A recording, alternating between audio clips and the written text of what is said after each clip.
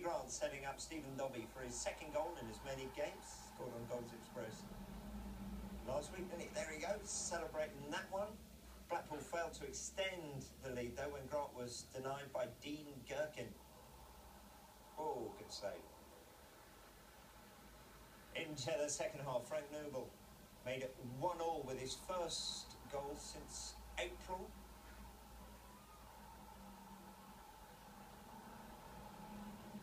And with 6 minutes remaining, substitute Paul Taylor gave Ipswich the lead.